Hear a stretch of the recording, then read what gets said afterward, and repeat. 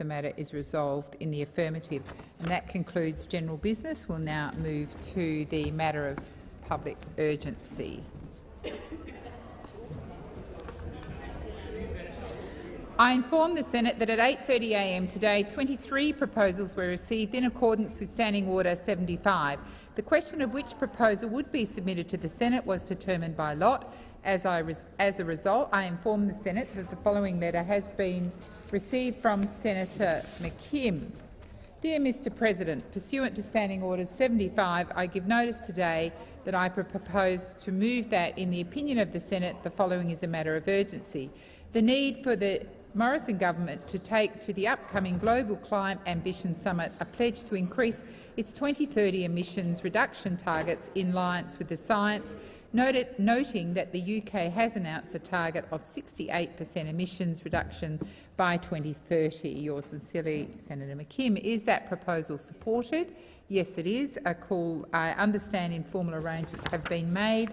I ask the clerks to set the clocks accordingly, and I call Senator Waters. Thanks very much, Deputy President. I move that the matter of public urgency be that the Morrison Government must take to the upcoming Global Climate Ambition Summit a pledge to increase its 2030 emissions targets in line with the science, noting that the UK has announced a target of 68% emissions reductions by 2030. Well, folk might not recall how pathetically weak Australia's targets are, if you can even call them targets. 26 to 28% reduction on 2005 levels by 2030. In less jargonistic terms, Australia is currently the highest per capita polluter on the planet. If by some miracle or by the dodgy accounting tricks that I'll talk about in a minute, we meet those targets, Australia will still be the highest per capita emitter on the planet. These targets are pathetic, they are not strong enough, they are not based on science, they are written by the fossil fuel industry that donates to this government and to the opposition, and they are writing the death warrant for the Great Barrier Reef, for our agriculture sector, and for so many lives and for so much human misery as natural disasters just increase. Now, the United Kingdom recently recommended that their pollution be that their targets be increased to 68%. Their government actually listened to their scientific advisers and they increased their 2030 target by that amount. When Prime Minister Boris Johnson is making more sense than your own Prime Minister, you know you're in trouble. And it's about the one thing we'd like Prime Minister Scott Morrison to actually listen to Prime Minister Boris Johnson on. But, as I've mentioned, our two big political parties are completely in the pockets of the oil, coal and gas political donors, who also offer them very well-paid lobbyist jobs once they leave Parliament, and I think all of Australia knows that. Now, the Bureau of Meteorology has some very sobering news. It says Australia is not on track for the 2 degrees that we signed up to as a citizen of this world to keep global warming to. In fact, we're on track for 4.4 degrees over our landmass. That's goodbye to the reef. That's goodbye to most of our productive agriculture. And that's hello to an awful lot of devastation that is entirely unnecessary because we have the skills, the nous and the resources to transition to 100% clean energy as soon as possible. But we're not seeing any of that from this government. On the reef, we just had the final warning bell sounded by the IUCN with their 3-yearly World Heritage Outlook released last week, now saying that the Great Barrier Reef is critical. It is the most strongest listing that can be given to a World Heritage Site. And it's not surprising because we've lost 50% of the coral cover of the Great Barrier Reef in 5 years, with 3 severe bleaching episodes. We're meant to be heading into a La Niña, but there's concern that there will be yet another bleaching. And this is the last warning this government's going to get before UNESCO decides whether or not to list the reef as World Heritage in danger. Now, that would be factually accurate, but it would decimate the tourism industry. What we need this government to do is adopt strong 2030 emissions reductions targets. This is the critical decade. But today they want a pat on the back because they've said they're not going to cheat on their homework. They've said they're not going to use the Kyoto carryover credits and they expect some kind of praise when it was 5 25 years ago that most other nations voluntarily said they wouldn't use their carryover credits, and when Australia is in fact the only nation that in that initial climate agreement in Kyoto were allowed to increase our pollution. The only reason we have carryover credits is because we were allowed to pollute even more when all of the rest of the world decided to tighten their belt. So I'm sorry, but we are not going to praise the Prime Minister for saying that he won't use dodgy accounting to somehow meet our targets. The other dodgy accounting point is that they're now trying to claim that they're on track to meet our targets because, again, we're relying on a provision about land use that no other country is relying on. If you take out that dodgy accounting, Australia is in fact polluting more than we were in 2005, which is meant to be our baseline year, that we're meant to be 26 to 28% better than by the end of this decade. We are not on a good trajectory. This is a critical decade, and we need this government and the opposition to stop taking the dirty money from coal, oil and gas and start listening to the science bodies. Stop defunding them and actually adopt some climate targets that we can amply meet, that will generate more jobs, that will protect our reef and our way of life and set us up for future economic prosperity. Stop putting your own personal interests ahead of the nation's. Senator Canavan. Thank you, Acting Deputy President. In that contribution there from Senator Waters, we really only heard us compared to one country, the United Kingdom, and I'll come to that country in a second, but there was no comparison with any other country in the world. So I for one, at first thought maybe we'd gone back into some twilight zone when we were once again a colony of the United Kingdom. We're just being told to do we're going to do, according to Senator Waters, what our colonial masters want us to do over in London. And yes, our colonial masters in London would love us to cripple their own industry so they can continue to compete with us. They'd love us to impose huge costs on our own country that many other nations are not doing. But I, for one, am proud and cherish the independence that this nation has achieved since we threw off the colonial chains and became an independent country. So, no, I don't think we should just slavishly follow what Mr Johnson wants to do in London. Good luck to him. He's the Prime Minister of the United Kingdom. He is the Prime Minister of the United Kingdom, and he can decide what the policies are for the United Kingdom.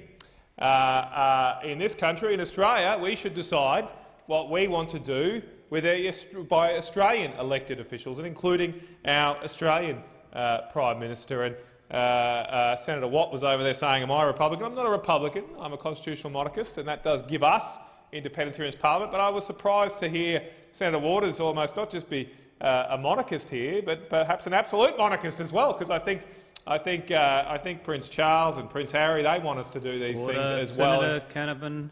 Senator Waters on a point of order. Yes, point of order, thanks. I'm a dedicated Republican, so perhaps Senator Canavan could withdraw his outrageous slur on my character that I'm a— Resume your seat. Senator Canavan, you have the call. Well, thank you, Acting Deputy President. But I'd say to Senator Waters, start acting like one. Don't just adopt the policies of another country, because a proud Republican would actually want to cherish our own independence and cast our own course through the world. But I want to come to these other countries as well, because Senator Waters, as I said, only mentioned the United Kingdom. But in fact, when you look closer around the world, New Zealand is not meeting. Our cousins, our good friends, New Zealand, are not meeting their Kyoto targets. The Kyoto targets come due this year.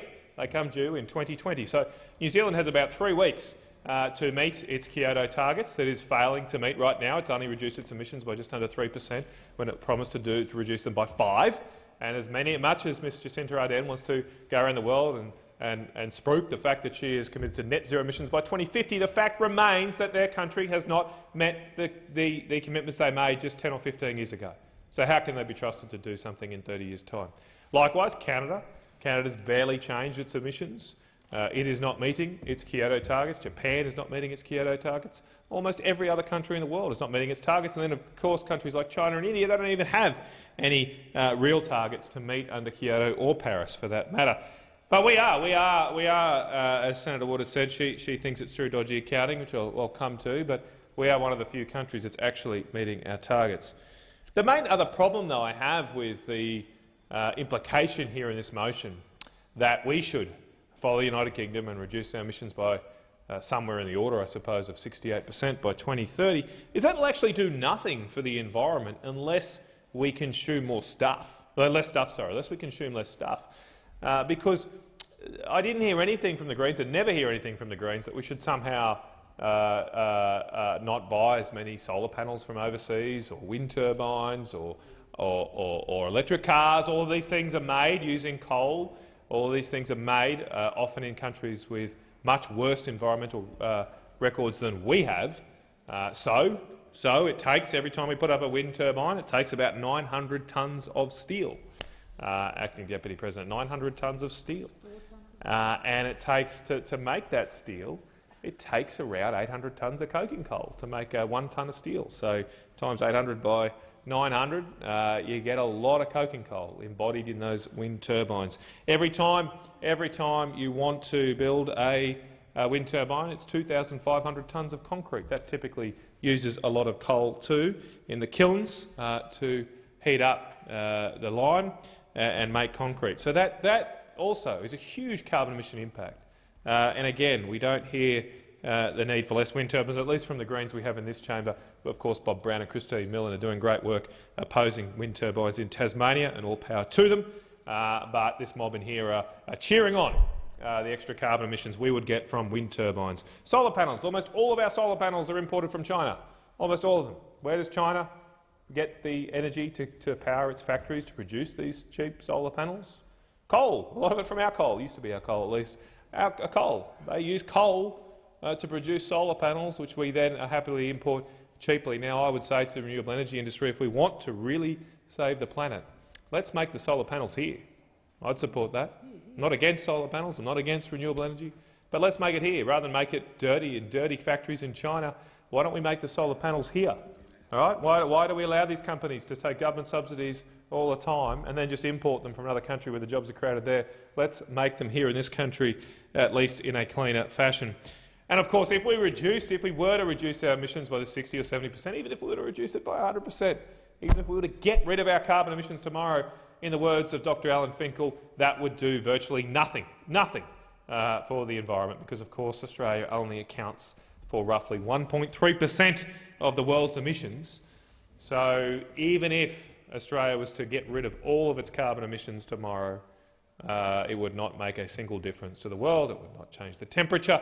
And that was confirmed. It was confirmed by our chief scientist, Dr Alan Finkel, when a good mate of mine, former Senator Ian McDonald, asked Dr Alan Finkel at Senate estimates what would the impact be of reducing the world's emissions by 1.3%, and Dr Alan Finkel replied, virtually nothing. And he's absolutely right. It would do virtually nothing for the planet. But we want to apparently push on and continue down this path where we self-flagellate ourselves for no actual environmental outcome, when we cost jobs in this country but don't help the environment at all. And the latest absurdity here is this push to give up our Kyoto credits, give up the fact that we've overachieved on carbon emissions. We have to do that, yet there's never a call from the Greens to penalise those countries who have underachieved. Why is all the criticism of our country? Why isn't there any criticisms of other countries? It's because the Greens don't really like Australia. They don't like our country. They don't stand up for it. They certainly don't want to put Australia first. So there's never any criticism of other countries not meeting their Kyoto commitments. And so— Order.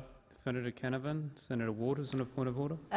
Yes, thank you, Acting Deputy President. A point of order reflecting on a member of this chamber, and wrongly, I might add. So can I ask Senator Canavan to withdraw? Let me rule on this point of order first. He referred to the Greens as a party, which is no different to you referring to the Labor and Liberal parties and making inferences about their motivations under the standing orders and conventions. Referring to a party as a whole does not infringe the standing orders. There is no point of order. Senator Canavan. Thank you, and I've certainly touched a nerve today. So they don't take Australia first, they don't put Australia first, the Greens, because they never criticise other countries. And if we are going to have to give up our Kyoto credits, why shouldn't other countries have to be allocated Kyoto debits Why shouldn't other countries get Kyoto debits for all the underachievement they have presided over the last 10 or 15 years? That seems pretty logical to me. And so if we are to give up these Kyoto credits, we should make other countries do more in the next period to catch up, like countries like New Zealand, like Canada, like Japan, many others around the world. The final point that I want to make is I don't think we should give these things up, because I do agree with one part of what Senator Waters said. She rightly said that the reason we have these Kyoto credits, the reason that we have got around 400 million tonnes of credits, it's all a bit funny money, but we've reduced our emissions by 400 million tonnes more on the carbon accounting than we budgeted for or we promised to under Kyoto. Almost all of that, I agree with Senator Waters, almost all of that is because we've stopped farmers being able to develop their own land. So over the last 30 years— Order. Senator Canavan. Senator Waters. Yes, look, I'm afraid it's another point of order on reflecting and misquoting me, which he well knows. Senator so can you please Waters, be accurate in your representation? Senator Waters, you have set a very good example yourself in making accusations about other people, but he did not breach the standing orders in this case. Senator Canavan, you have the call.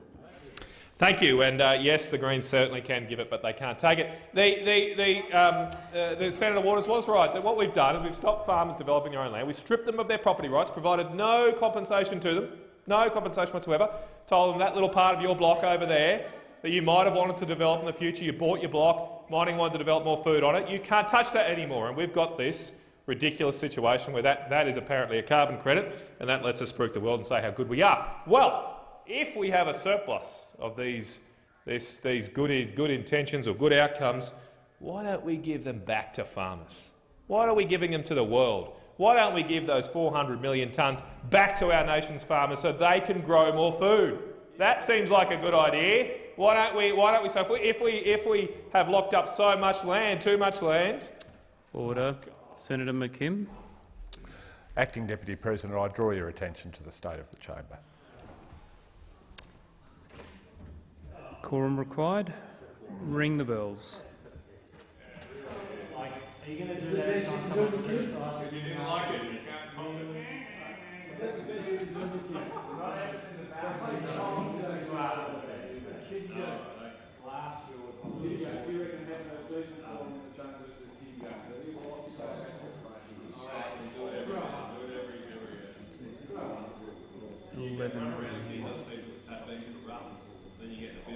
We need 19.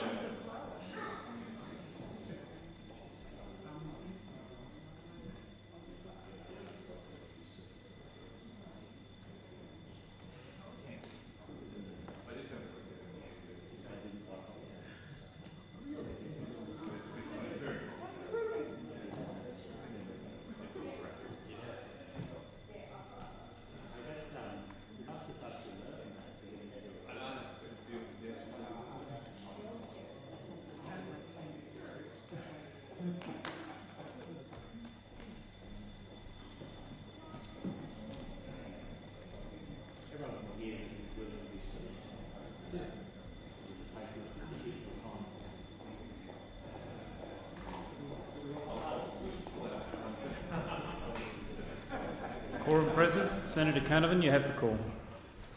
Well, look, thank you, Acting Deputy President. As I was saying, we should put our country first and our farmers first.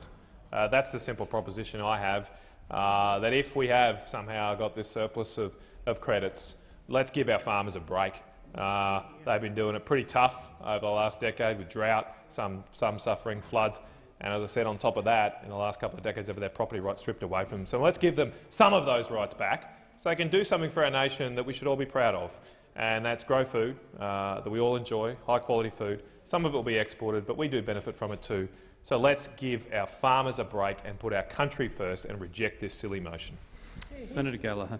Thank you, Mr Acting Deputy President. Well, I think here we are, some 11 years on since the Greens sided with the National Party and voted down the CPRS, and it's really frustrating that we're here again with this urgency motion today without a pathway forward on how we as a country and we as a parliament are going to deal with the very urgent case of combating climate change. It feels like we had this motion or this debate at the same time at the end of last sitting year, when it was a decade after the opposition to the CPRS, and that triggered what has now become known colloquially as the climate wars in this country. And still there isn't a pathway forward. Still people come into this chamber and bicker and point, and we're going to be better than you guys and you're not doing enough. And yet the people of Australia deserve, I think, some more leadership from politicians in this place. Communities are worried about what's happening to our climate. People are worried about what it means for their jobs. Our kids are worried about what it means for their future. And yet here we are 11 years on having pretty much the same discussion. That's the depressing nature of this. And, I know the Greens come in here and they're holier than thou on this subject, but you are complicit too. You come in here and you point the finger and you vote down things like you did 11 years ago, and look where we are now. Senator Gallagher, I must remind you to address your comments through the chair. Thank you, Mr Acting Deputy President. But look where we are now, and it's very easy for parties in this place to project the blame onto others rather than to actually look and see what role they have played, and no one has been perfect. But the answer of how we're going to deal with climate change, how we are going to deal with the impact on people's lives, how we are going to deal with the impact of a warming planet, what it means for people's health, what it means for their jobs, what it means for the way they conduct their lives, is only going to happen when we all come together, realise the magnitude of the problem and work together, despite our differences, to map out a pathway forward. And that isn't the approach the Greens political party has taken in this place. When you were given the opportunity to work with with the more progressive side of politics, you chose another way out. Only then to change 2 years later and vote for a scheme that wasn't as good. That's what you did. And here we are 11 years on, and we haven't made any progress. We've got a government that should be held to account that has been woefully inadequate in the way that they have dealt with climate change. We've had a decade. We've had under this Senator government. Gallagher, please resume your seat. Senator McKim, I remind you of Standing Order 197. Interjections are disorderly. Your leader was given the courtesy of being heard in silence. I ask that you extend the same courtesy to other senators in this place. Senator Gallagher. Thank you. And where those of us in this place who do believe in climate change and who do want to see stronger action and who do want to see a pathway to secure jobs and to support communities who will be affected by this transition, to help, to make sure that they have good jobs, good high-paying jobs, and that they aren't concerned about what's going to happen for their community, their kids, that we are able to support that. Where those people work together, you can actually deliver a reasonable outcome. But again, the political imperative of the Greens, which really is to attack Labor electorates and make sure that you're blaming Labor for everything instead of focusing wholly on the inadequacy of this government. When we were last in government, emissions came down by more than 15%. Under this government, in the last 7 years, they've flatlined and have only reduced by 1%. The Paris commitment from Tony Abbott and Scott Morrison is for a 26% emissions reduction cut. I remind you to use the correct titles. So the Prime Minister and former Mr. how is Mr Abbott is fine. He's Mr. no longer Abbott, in this place. Mr Abbott and the Prime Minister is for a 26% reduction cut by 2030, and the government is nowhere near on track to meet this. Their own projections show that we'll only reduce our emissions on current policy settings by just 4% over the course of the decade, and we are becoming increasingly isolated on the world stage, with only 70% of our trading partners, with over 70% of them, committing to net zero emissions by the middle of the century. We've got all of the peak groups, whether it be the National Farmers Federation, the Australian Industry Group, the Business Council, all of the peak community organisations, the ACTU, all committed to net zero emissions by 2050. But we haven't got that commitment from our government. And part of the reason why we haven't is because people remain so divided about what the right thing to do is. And part of that problem is because our side continues to bicker. Like, whatever happened, why wouldn't those that believe in climate change and want to see greater action on it come together, work out what we're after, instead of coming in here and trying to blame each other, and you point at us and tell us how it's all Labor's fault, and there is no commitment to work together. Look what happened in the ACT when the progressive side of politics, worked together. The ACT is powered by 100% renewable energy. Why was that? Because the progressive side of politics put aside their differences, worked out on a way to deliver a good public policy outcome. And I know, because I sat in that room, and it wasn't the Greens political party that forced our hand. It was because we both wanted the right outcome for our community. Senator Gallagher, resume your seat. Senator Steele-John, a point of order. It is with the deepest sincerity that I draw your attention to the state of the chamber. Quorum required. Ring the bells. It's terrible to say nasty things about the Greens, that's all.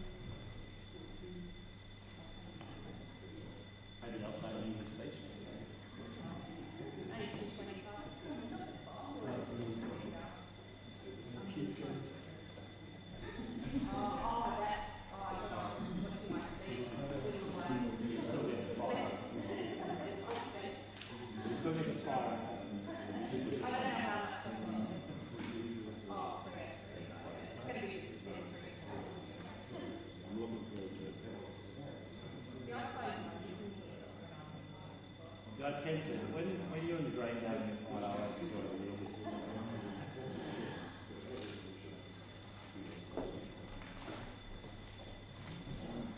Whose shenanigans are these? Yours? Bridget, I think it's a green. As a party?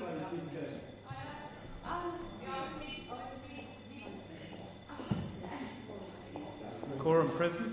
Senator Gallagher, you have the call. Thank you. And I think those little procedural stunts there just seek to amplify the argument that I'm making, which is that you're not interested. The Greens are not interested in actually delivering the outcome here. What they are interested in is getting their social media video out, pointing the finger at the major parties, making themselves those that are without any fault. And the minute someone draws attention to their tactics and the way they're operating and the fact that we are going nowhere in terms of placing pressure on this government to actually, on their woeful record when it comes to climate change, is part of the problem. You didn't come in here seeking to resolve it. You don't seek to compromise, you don't seek to collaborate, you don't seek to do— Senator Gallagher, again I remind you to address your remarks through the chair. Thank you.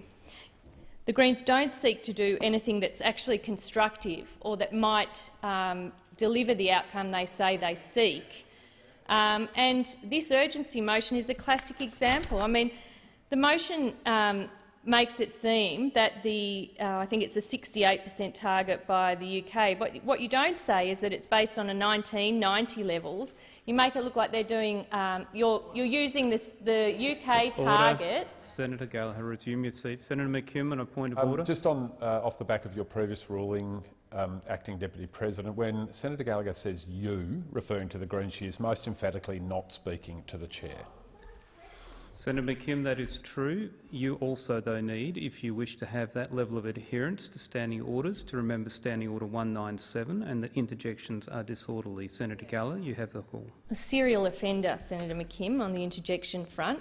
But the motion, as the urgency motion as it's put, has, I think, the reference to the UK has announced a target of 68% emissions reduction by 2030. What they don't explain there is you're not measuring like with like in terms of the debate that's being currently had in Australia about mid-2030 emissions reduction targets, because the UK target is based on 1990 levels, and because of that, this motion is misleading and the opposition won't be supporting it. However, if you had been factually correct, if you hadn't been seeking to mislead— Senator Gallagher, resume your for goodness seat. sake, this is the sixth interruption in Senator 10 Gallagher, minutes. resume your seat. Senator McKim. Once again, the Senator uses the word "you" when referring to the Australian Greens in direct contravention of your previous two rulings, Chair.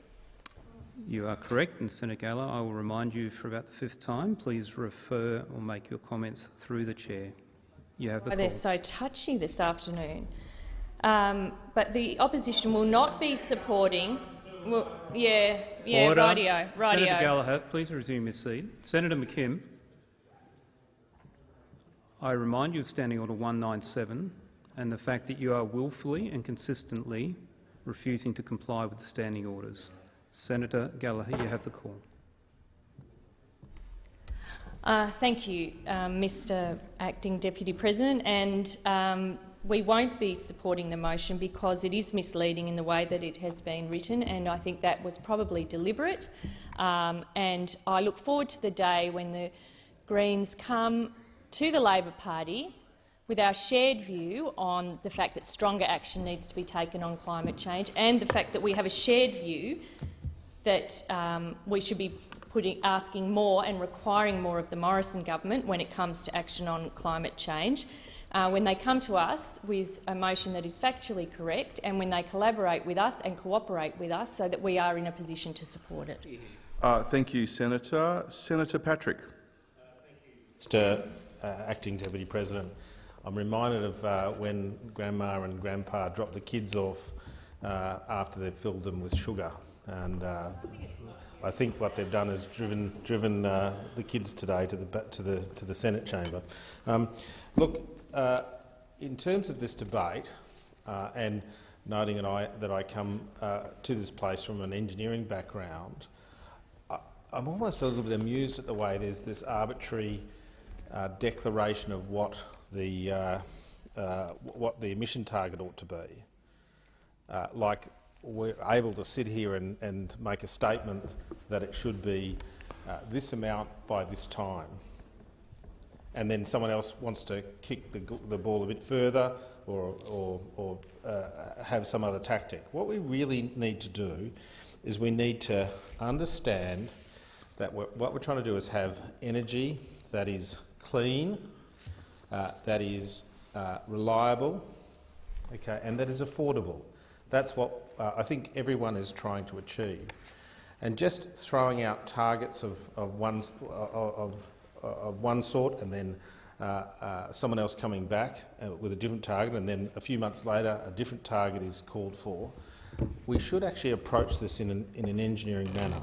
We should actually be developing a long-term national strategy for emissions reduction, and we should be, whilst it's okay to go into to such an endeavour with some sort of requirement in mind, we actually need to work through and determine how that might be achieved, and in the execution of that plan, what the cost is, what the outcome is and all the things that are necessary to achieve a particular aim, and indeed whether the aim is in actual fact possible. That's the process that we should be taking, and doesn't seem to happen here. We just have politicians standing up and saying, this is the new number that I want to declare today as the answer. We need to develop a strategy that is mindful of those goals that I talked about, and it's mindful of the need to create job opportunities along the way and to grow the economy, to maximise the benefits, minimise the cost, and do so in a manner that is without risk. And we want to make sure when we do that, it is a national strategy whereby we have the federal government working hand in glove with the state governments and also working with local councils. And we can't do that if we're playing this emission reduction target football that we are. I would encourage all to perhaps pick up a book on system engineering, look at how you might approach a complex problem like this. Perhaps the government needs to very seriously look at the national plan that I talked about, a long-term strategy to emission targets. Have it open for everyone to look at and criticise. That's the only way we're going to get a sensible outcome, not by shouting and trying to outcompete each other in this chamber. Thank you. Thank you, Senator. I think Senator Van has the call next. You have a point of order? Senator Thorpe. Thank you, Acting Deputy President. I draw your attention to the state of the chamber. Quorum's been called.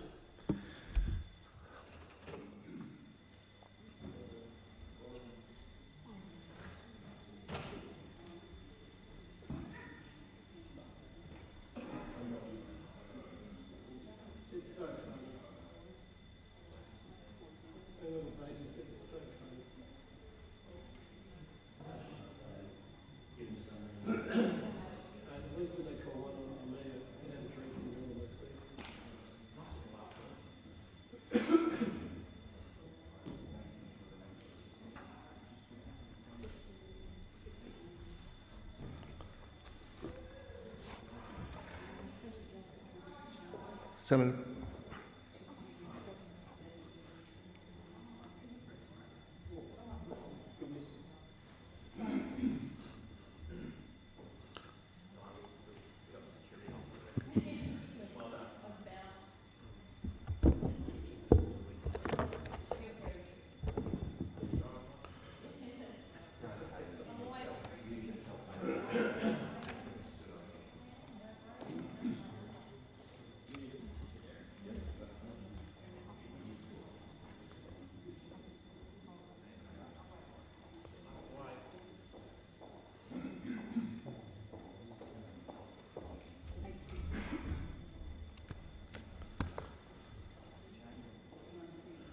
Okay.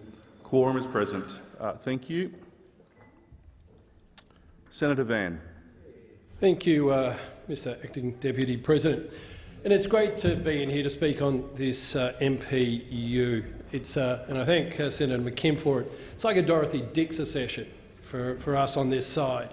And no doubt he'll try another one of his tricks through this, which I'll welcome, because then I get to have a drink of water when I've got a bit of a rough dose of hay fever today. So now, Mr Acting Deputy President, the Morrison Liberal government takes climate change seriously, and we are serious about delivering real outcomes, because it is outcomes and action that matter, not motions in the Senate, not grand declarations of targets without a plan to achieve them. We on this side of the chamber are ambitious to reduce our emissions, but unlike those opposite, we actually have a plan. Those opposite come into this place, beat their chest, jump up and down, calling for greater action. But when you ask how they would achieve that, what do you hear? What do you hear, Madam Acting Deputy President? You hear crickets. It is clear that those, especially at that end of the chamber, are all talk and no action. They're all bluster and tokenism, positioning and politics. Well, we in the Morrison Liberal government are not playing politics on this issue. While those at that end of the chamber are talking the talk, we're getting on with walking the walk. So let's talk about the facts, Mr Acting Deputy President.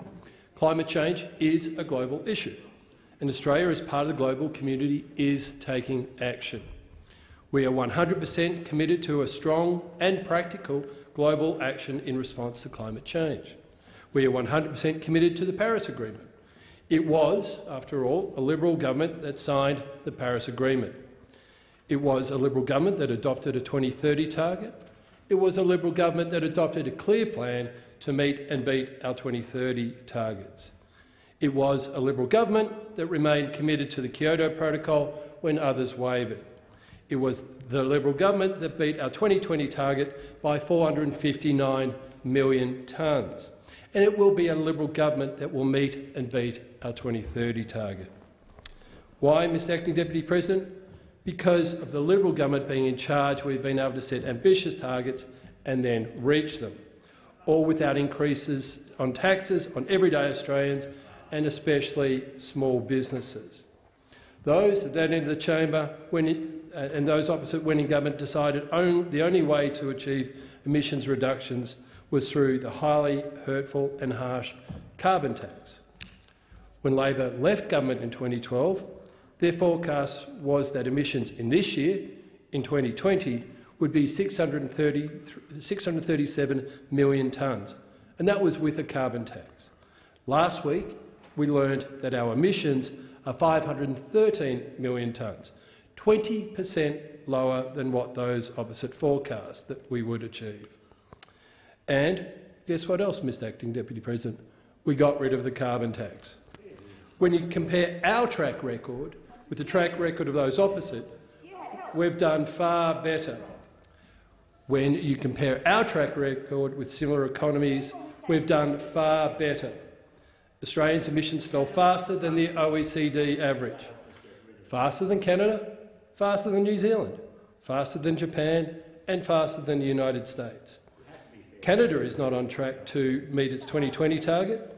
Canada's emissions have virtually unchanged since 2005. In New Zealand, expect that they'll only achieve their 2020 target with the use of carryover. That is, New Zealand's emissions are down only by 1% since 2005.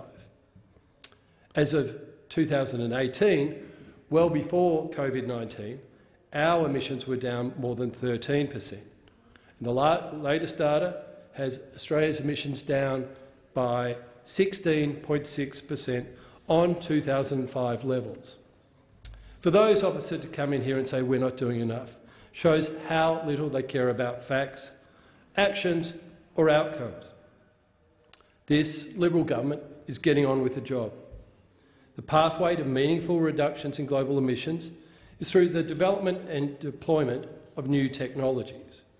We're investing in future energy technologies that will support jobs, strengthen our economy, cut energy costs and reduce emissions. We are doing this without compromising the affordable, reliable power that Australians rely on. Our technology investment roadmap is focused on reducing the costs of energy, not raising it. Pardon me. It is about making sure that there are more jobs and more investment, not less. Getting these technologies right will support 130,000 new jobs by 2030, many of those in regional Australia.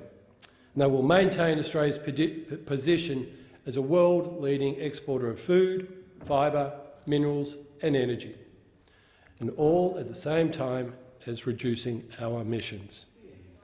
Mr Acting Deputy President, the widespread global deployment of these technologies could substantially reduce or eliminate emissions in sectors responsible for 90% of the world's emissions. We want customers to choose lower-emitting technologies because they make sense for them, for their household or for their business. This is not about a government telling businesses or households what they should do. Instead, it is about making sure that those lower-emitting alternatives are there and at as low a cost as possible. This is a policy built on Liberal philosophy a philosophy that has worked well for Australia for decades. Our plan is to reduce the cost of new technologies, not raise the cost of existing ones. In the budget, we also announced our $1.9 billion investment package to create jobs and bring new technologies into play. So, Mr Acting Deputy President, while Labor and the Greens come in here, beat their chest, put forward tokenistic motions, the Morrison government is getting on with it. We're dealing with the issues and we're getting great results. Reducing emissions, achieving our targets, reducing the cost of electricity for all Australians. We are focusing on delivering on the outcomes that matter, not tokenism, positioning or politics. Australia should be proud of our achievements. We should be proud of the fact that we are a world leader in energy, including renewables.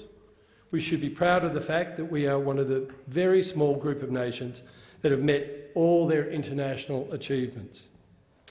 And we'll achieve this while supporting our key domestic sectors like mining, like agriculture and like manufacturing. And it was interesting when the report that Senator McKim quotes, and he talks the UK government in their plan. They talk about delivering part of their emissions reductions through the use of advanced nuclear power. Now, perhaps the senators at that end of the chamber could come in here and have a sensible debate about nuclear energy one day, if they're serious about bringing down, emissions, as opposed to just propping up their mates who sell solar panels. So we celebrate Australian achievement. Senator Waters. Thank you, Acting Deputy President. Point of order, adverse reflection by the senator. It's actually their side of politics and that side that takes money from vested interests, not the Australian Greens. Senator, ask him to withdraw. Senator, that's a debating point. Senator Van, you have the call. Thank you very much, Mr Acting Deputy Chair. And I'll just wrap up quickly by saying we celebrate Australian achievement. We believe in this country, we believe in enterprise, and most of all, we believe in technology, not taxation. Thank you. Thank you, Senator Van. Senator McAllister. Thanks very much, Mr Acting Deputy President. Well, scientists and businesses and parliamentarians and the Australian community have been calling for the government to take action on climate change. But over 7 long years, they refused to listen, stubbornly indifferent to the consequences of inaction. Now the Australian government's failures have caught the attention of international leaders who are calling on Mr Morrison to take action on climate change and to commit to strong emissions targets. Not that long ago, 5 international leaders, including Prime Minister Boris Johnson and French President Emmanuel Macron, wrote a letter to Mr Morrison, demanding that Australia make a bold new commitment at the Climate Ambition Summit. It couldn't be a clearer message. The world is looking to Australia for leadership, and this government fails the test. Australia has already lost 10 years to baseless fear campaigns against climate action, and we can't afford to lose another 10. When Labor was last in government, emissions came down by more than 15%. And under the Liberals and Nationals, we see no such progress.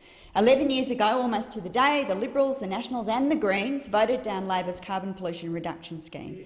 And 11 years later, as a direct consequence of that shameful act, Australia is still waiting, still missing an effective climate change policy that will see a reduction in our emissions. Sorry, Senator Rice. Point of order, Acting Deputy President. The senator is misleading the chamber. There is no connection at all with the Greens' voting down the continue polluting regardless scheme with our current Senator Rice, that is a debating point.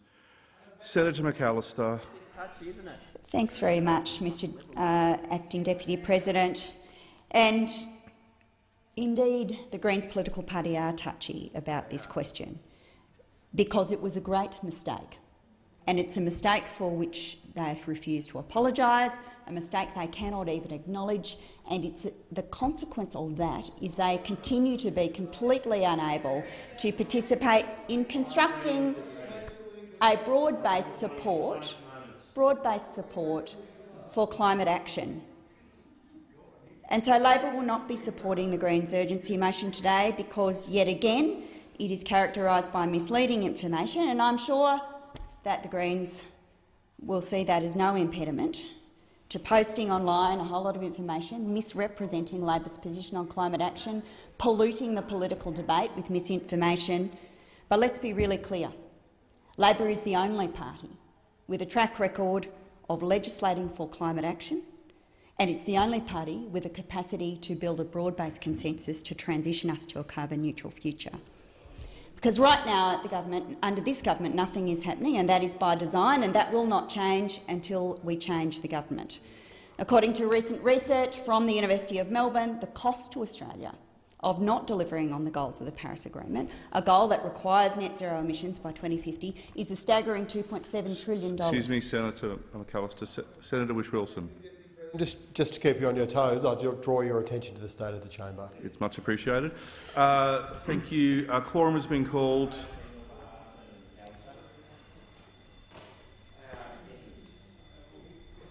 Oh, look, they were. See, they just go park next door. That's what they do. You go.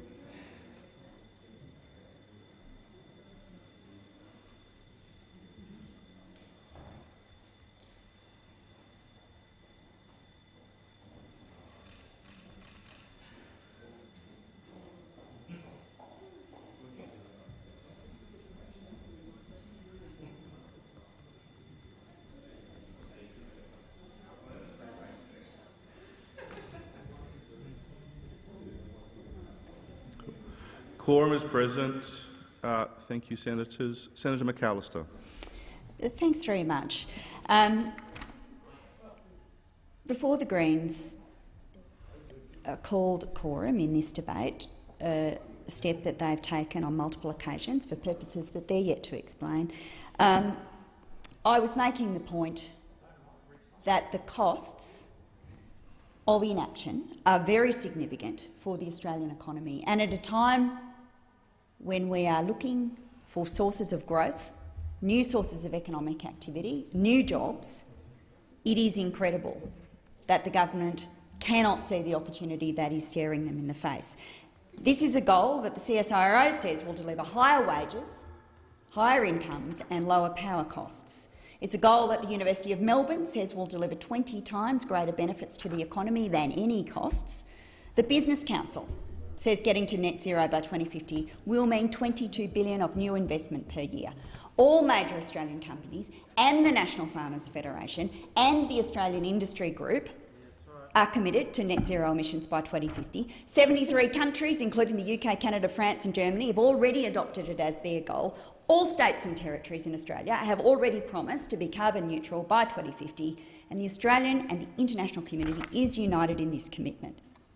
But it's the Morrison government that refuses to accept the target and to deny the science, to mislead and lie to the community and refuse to take action. And these failures have a real-life impact. Our government should go to a Climate Action Ambition Summit with a plan for climate, energy and economic reform. Thank you, Senator McAllister. Senator Rice. Acting Deputy President, I want to take you back 40 years. When I was 20 and I was studying meteorology at Melbourne University, and I had just learnt about the science of the greenhouse effect and the likely resultant changes to the world's climate from the burning of coal, gas and oil. And I was shocked, and I thought, this is serious. And I thought, the world needs to be doing something.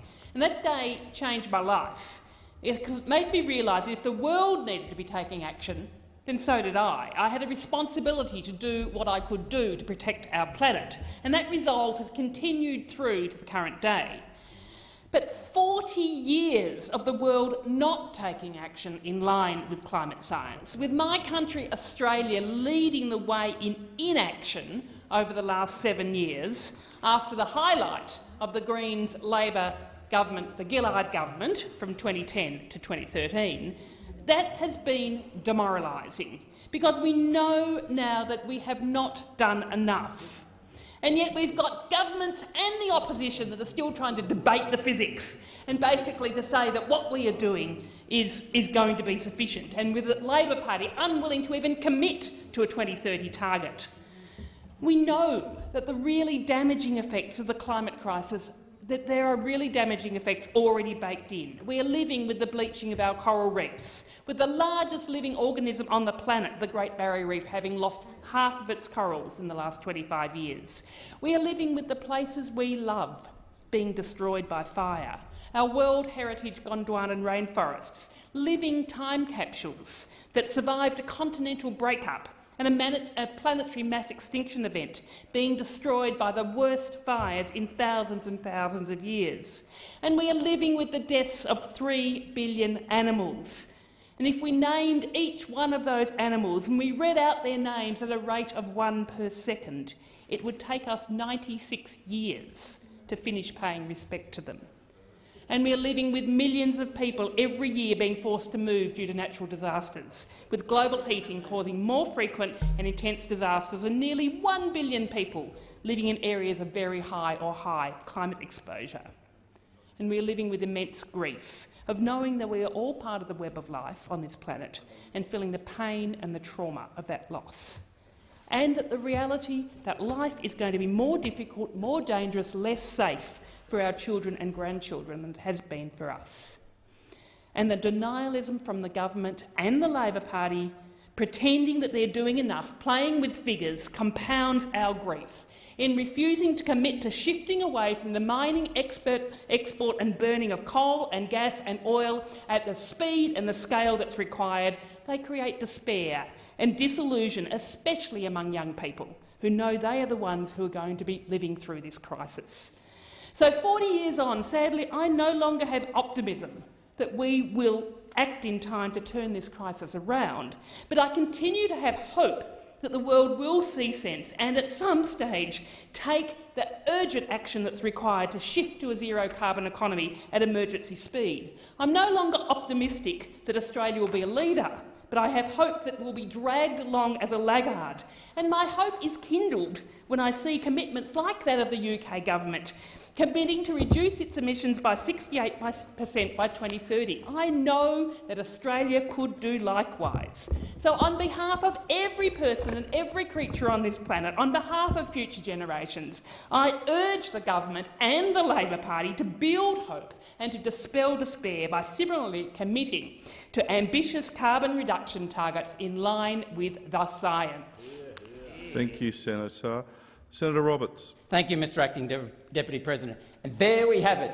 Emotion and hyperbole, not one bit of science.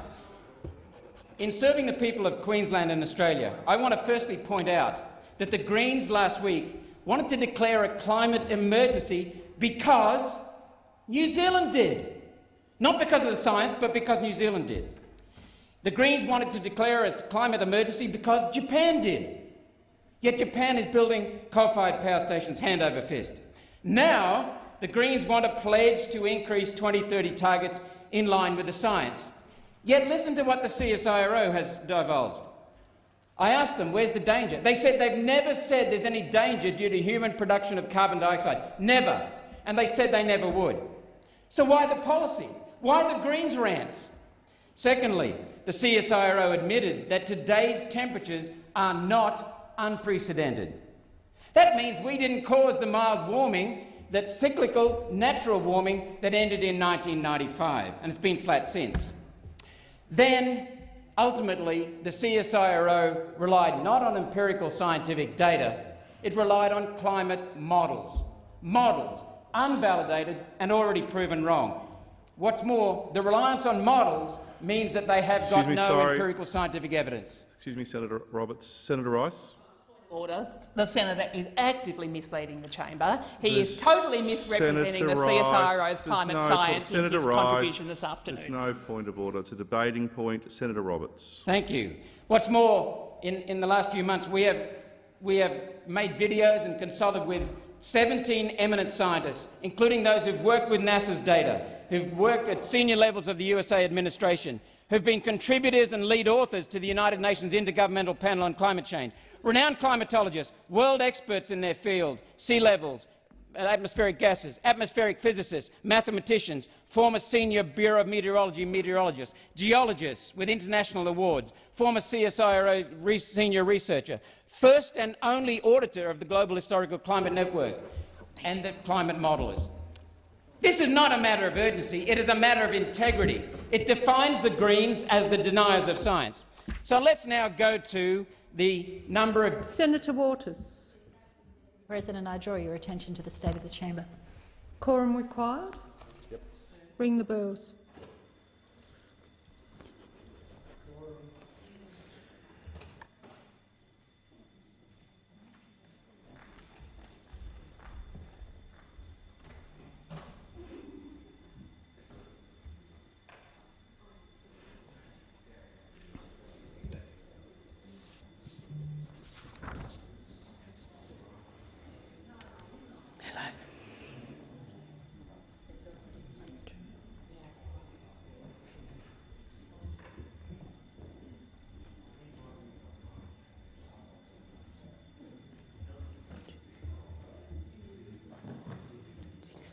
Set 16.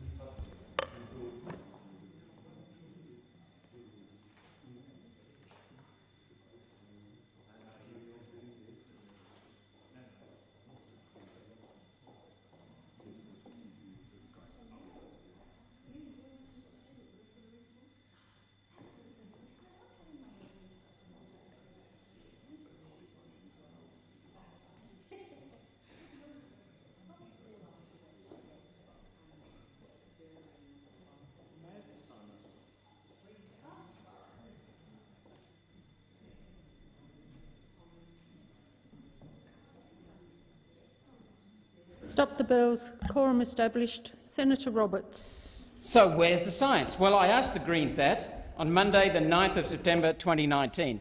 It's been 445 days since I asked them to provide the empirical evidence proving that carbon dioxide from human activity affects climate. 445 days of zero.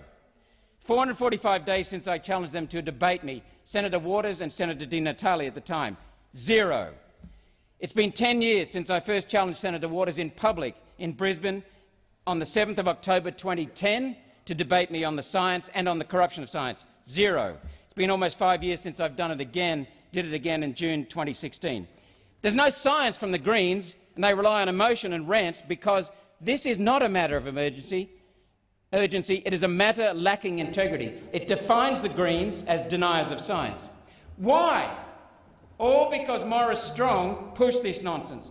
The fundamental cause for propagating the lies about science are due to human weakness, gutless politicians afraid of differing from a false majority. Here's how he did it.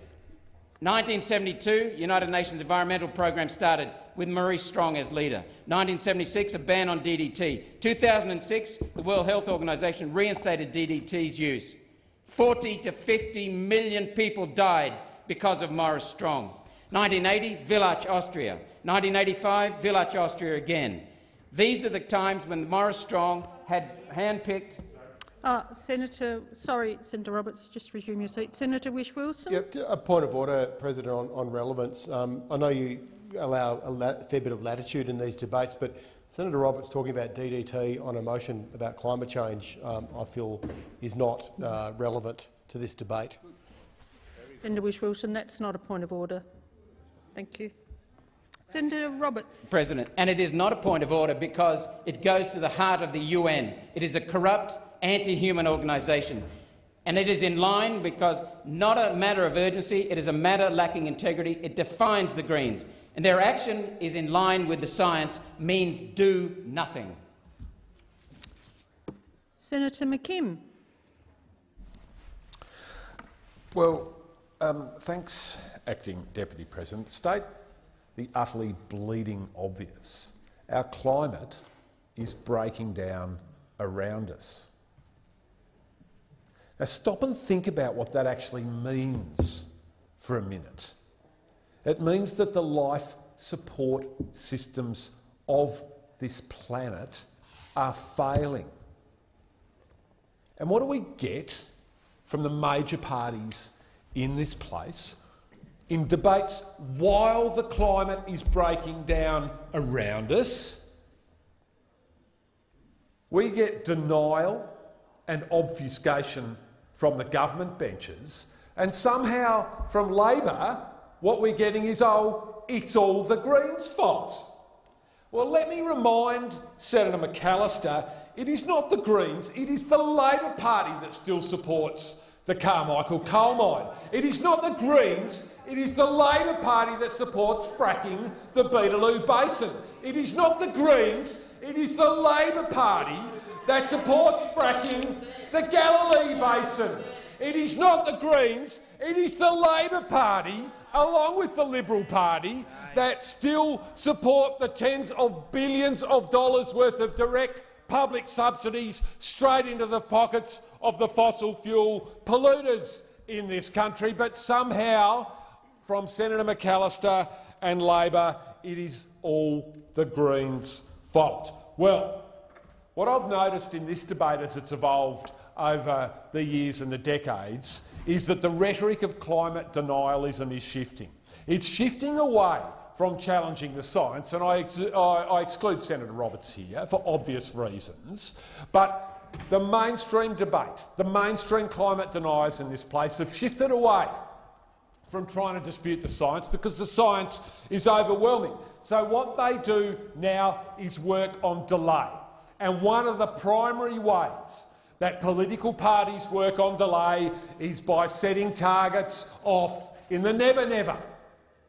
And the party most culpable of doing that in this place is the Australian Labor Party, who have got a 2050 target, and fine, have a 2050 target, no problems there, but stop using it as cover for not having a 2030 target, because the science is abundantly clear. We've got a decade or less left to take serious, significant, and yes, I will say it, radical action to save the life support systems on our planet, to fix the climate breakdown, and any political party which does not have a 2030 target might as well be a party of climate deniers.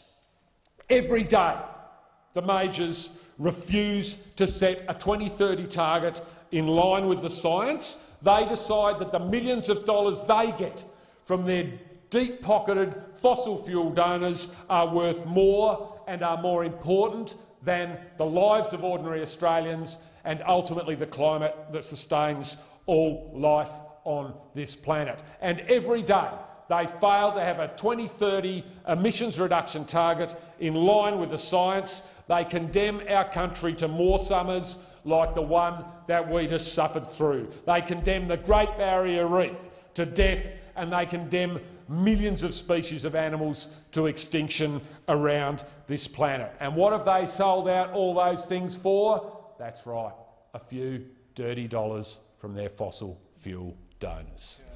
Shame. Senator Steele-John. Thank you, Acting Deputy President. As a young person, I speak to this motion as a member of a generation that is staring down the barrel of a climate crisis, whose future looms ahead as one defined by drought and hunger, fire and flood. Fire and flood. We, the young people of Australia, have been demanding action from this Parliament for decade after decade. And yet all we hear in return is the same nonsense, the same robotic talking points delivered by one side of the chamber and another. From one side of the chamber you get excuses and the literal talking points of the fossil fuel industry flowing forth into this place. And on the other side, the side where the opposition should sit, you see nothing but spinelessness. Spineless cowardice in the face of the greatest crisis ever to face the human species. In my state of Western Australia, we have a state Labor government flushed with hundreds of thousands of dollars funnelled to them by Chevron, by Woodside Petroleum, and at their behest they are selling our future down a gas-poisoned river. They are fracking the Kimberley, and they dare on the eve of our state election to bring forth a so-called climate policy which does not contain within it an emissions reduction target, which does not retain within it a renewable energy target. On the eve of a season of weather in our state which proves to be one of the most damaging in our history. At a moment in time in the history of our state where we as a community have come together like never before to keep ourselves safe from COVID, and are now united in our desire to rebuild in a way which enables us to tackle the climate crisis. The McGowan government is making things worse. They are opening up our state to the wholesale selling of massive tracts of our land, massive tracts of country, which have been sung and stewarded for tens of thousands of years, to the gas giants that are lining their government pockets. It is one of the greatest acts of intergenerational theft in Australian political history. And it is a condemnation upon this place that right now there are children organising across the country for strikes and marches at a time when our focus should be on our education, on our mental health, on planning what we want to do with our lives. We are putting all that aside to plan demonstrations, to be able to plead with this place, to grab it by the scruff of the neck and say, please act, our future is at stake. It is a shame that that should be required of our generation. Senator Steele, John, your time has expired. The question is the motion moved by Senator Waters be agreed to. Those of that opinion say aye. Those against say no. I think the ayes have it. The noes have it. Division required. Ring the bells.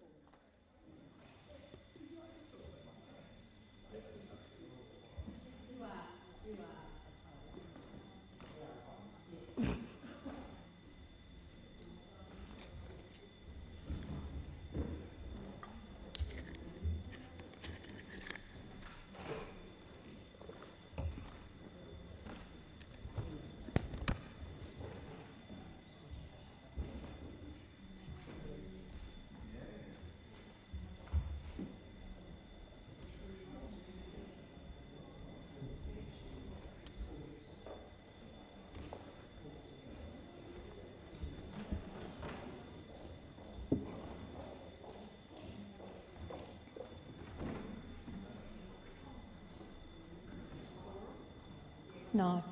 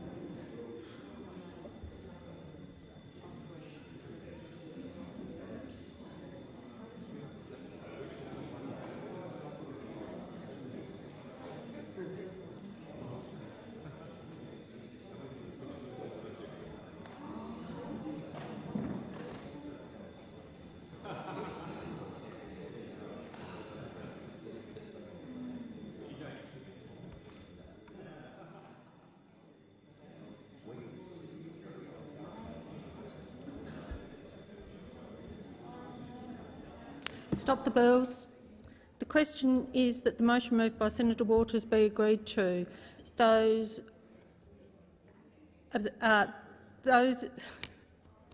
ayes will move to the right of the chair and the noes to the left of the chair. I appoint Senator Urquhart as teller for the noes and Senator Siewert as teller for the ayes.